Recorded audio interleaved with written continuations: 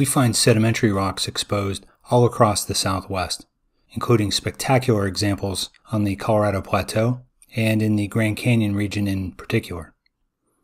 These notes describe important sedimentary rock types and include interpretations as to where these rocks may have originally been deposited.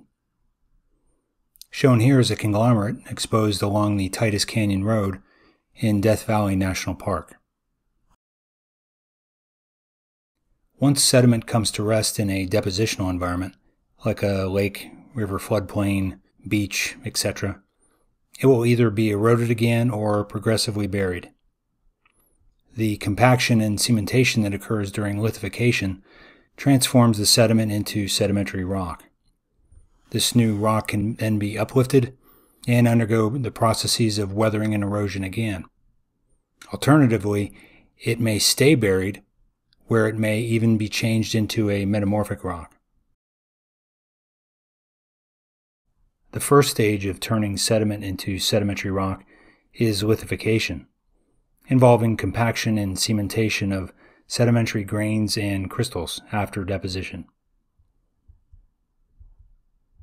The increasing confining pressure during progressive sedimentary burial squeezes the solid grains together, reducing the amount of void space between the grains. Minerals dissolved in groundwater can precipitate between the grains, thus cementing them together. This all takes time, and depending on the type of sediment and burial conditions, it could take thousands to tens of thousands of years to turn sediment into sedimentary rock. This is a rock identification chart for sedimentary rocks. It includes the major textures and other descriptive criteria, as well as comments and depositional environment interpretations. To name a sedimentary rock, we need to first identify its texture as either clastic, chemical, biochemical, or organic. If the rock has a clastic texture that is made of discrete pieces, we then further describe the grain size, rounding and sorting, etc., before we can ultimately name the rock. For instance, this rock has a clastic texture, made up primarily of sand-sized grains, thus it's a sandstone.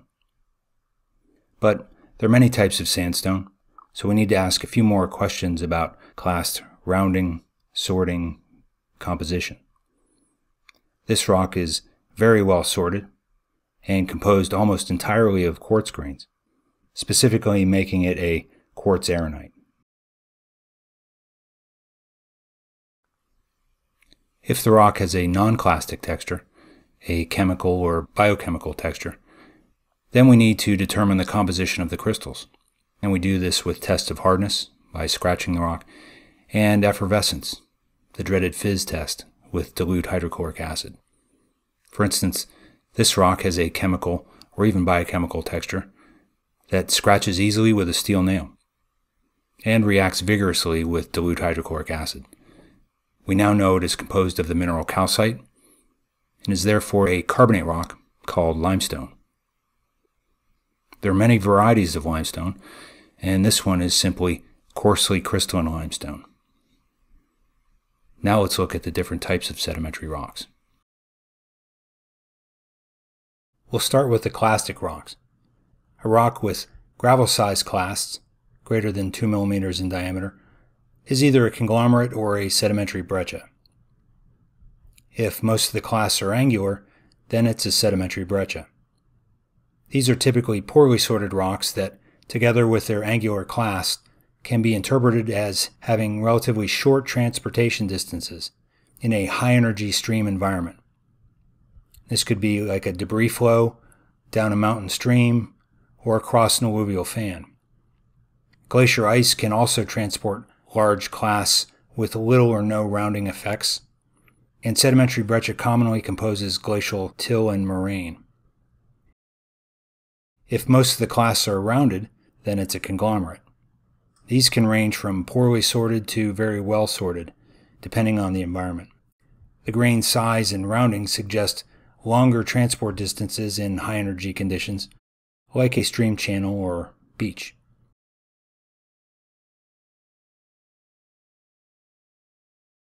Rocks with greater than 85% sand size class that are between 2 millimeters and 1/16 of a millimeter in size are called sandstones, and there are many different types, typically based on composition. The term arenite is simply a generic term referring to most sandstones. For instance, quartz arenite is a sandstone composed mostly of quartz grains, like greater than 90%, and is typically light in color. This kind of sandstone is compositionally mature, since most of the other minerals have been winnowed out. A feldspathic arenite, or arkose, has abundant feldspar, like greater than 25%, and is typically orange to red in color. This kind of rock is immature due to the abundance of feldspar in other minerals, not just quartz.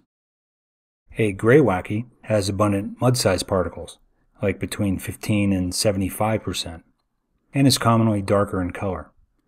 Sandstones are deposited in many different depositional environments. Quartz aronite, clean, well-sorted sand transported by wind and deposited in desert or beach dunes. Arkose is more of a stream channel or alluvial fan sediment. Greywacke forms in lower energy environments like deep lakes or marine settings. Fine-grained clastic rocks have grain sizes less than 1/16 of a millimeter. Mudstones are rocks composed of greater than 75% mud-size clasts, and there are many varieties. For instance, siltstone is composed of about 2/3 silt-size clasts between 1/16 and 1/256 millimeter in diameter, whereas claystone is more fine-grained with mostly clay-size clasts, less than 1/256 millimeter in diameter. That's pretty fine-grained. Shale is a commonly used rock name that refers to a mudstone that breaks into thin layers. When a rock breaks like this, we call it fissile. These rocks form in many different low-energy depositional environments, from stream floodplains to lagoons to deep marine areas. Typically, a reddish color reflects deposition in an oxidizing environment, like a stream floodplain or delta, where there's readily available oxygen. Whereas greenish to black colors suggest a more reducing environment, with restricted circulation and less oxygen. And this would be typical in a lagoon, deep lake, or deeper marine environment. Chemical and biochemical rocks are formed largely of mineral crystals, and carbonate rocks form a large group with many textural varieties. The term limestone is used to describe many types of carbonate rock composed of the mineral calcite or calcium carbonate. There are many types of limestone, from coarsely crystalline limestone to very fine-grained limestone, called micrite. Travertine and tufa are commonly layered or porous, respectively, and coquina and chalk are carbonate rocks composed of weakly cemented shell fragments, both large and small, respectively. Dolostone is a carbonate rock composed mostly of the mineral dolomite, which is a calcium-magnesium carbonate mineral, similar to calcite except that it does not react readily with dilute hydrochloric acid. And this is how we tell the difference between dolostone and limestone. Carbonate rocks have many different depositional environments. For instance, limestone is deposited in shallow to deep marine environments, but also in continental settings like lakes and even estuaries. Travertine and tufa can be found in caves and also in areas where there's significant spring activity. Coquina and chalk are typically found in beach areas or shallow marine areas where wave activity is fairly high.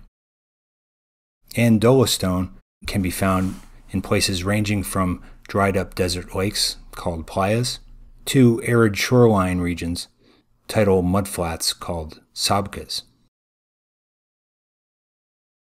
Chemical and biochemical rocks composed largely of silica, or SiO2, are called chert. Chert is extremely hard and does not react with dilute hydrochloric acid.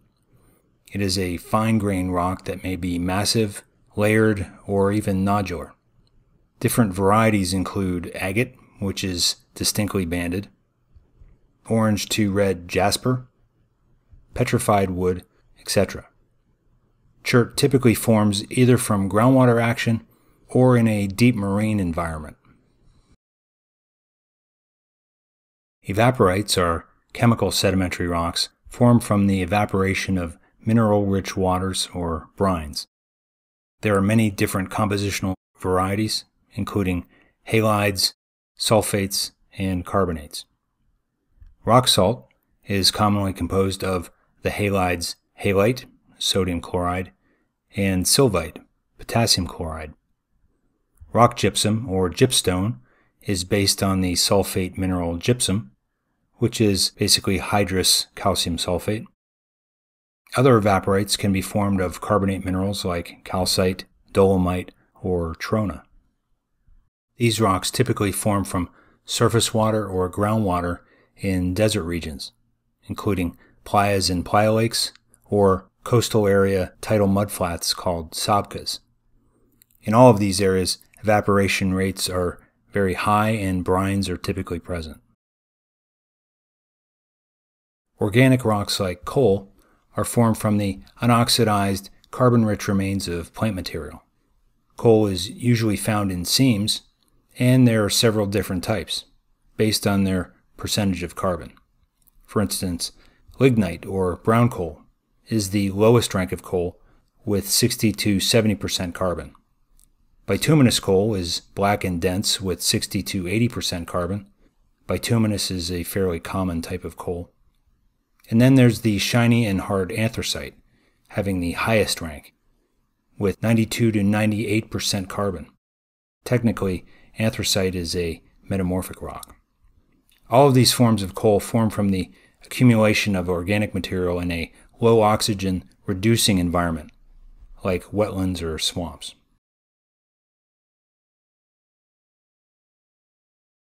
Now for a few real-world examples of how we interpret sedimentary rocks in order to describe the depositional environments of the geologic past. River floodplain environments are commonly represented by mudstone and sandstone.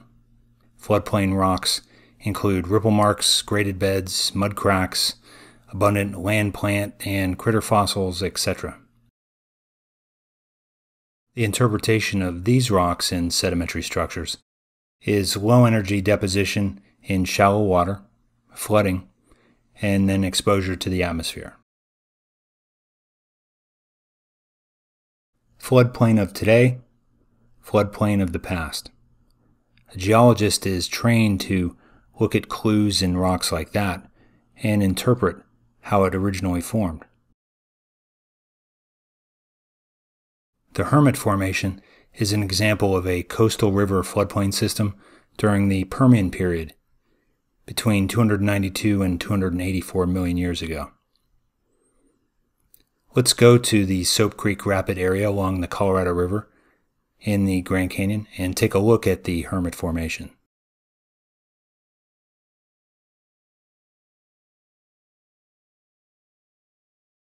Here are excellent exposures of the Permian Hermit Formation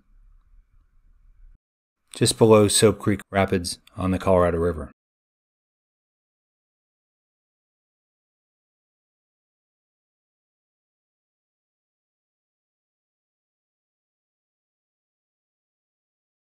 This thick sequence of red beds is mostly composed of mudstone with lesser thin sandstone beds.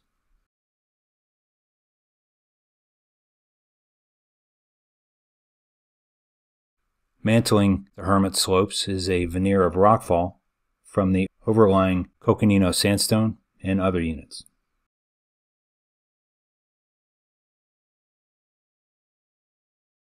Continental sand dune environments are commonly represented by quartz arenite. Sand dune rocks typically include crossbeds, ripple marks, sparse critter trace fossils, etc. The interpretation of these sedimentary rocks and structures is wind deposition in desert or beach sand dunes. So again, desert sand dune rocks of today, desert sand dunes of the past. The Coconino Sandstone is an example of a coastal sand desert during the Permian period, 284 million to 272 million years ago. This wall of cross-bedded Coconino Sandstone is located along the Upper Bright Angel Trail in the Grand Canyon.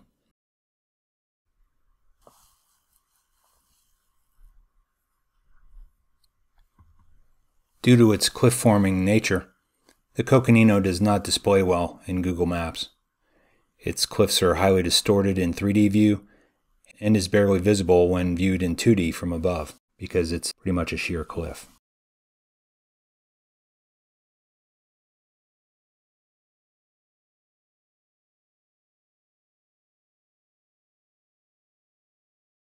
The Coconino Sandstone is exposed in the upper walls of the entire Grand Canyon.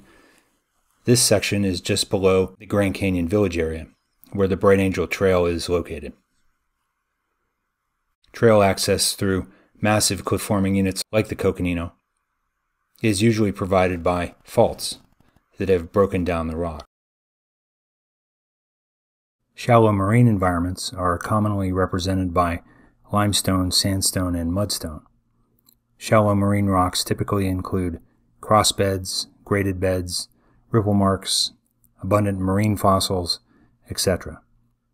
The interpretation of these rocks and sedimentary structures is a low-energy depositional environment in a shallow ocean, like a continental shelf.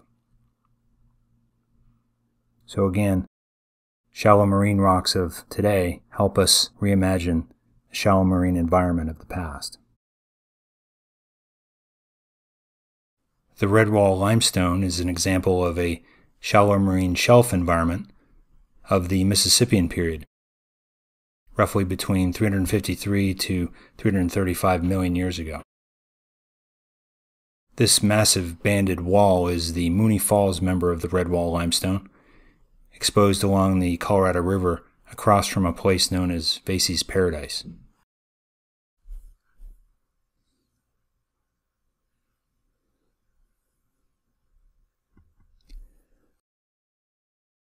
From South Canyon and Vasey's Paradise downstream to Redwall Cavern and beyond, the river is lined by the massive Redwall limestone.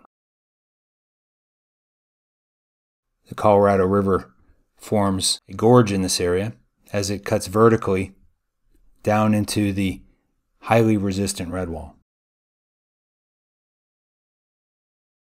This is the part of the river John Wesley Powell called Marble Canyon, referring to the river-polished texture of the Redwall limestone along the Colorado.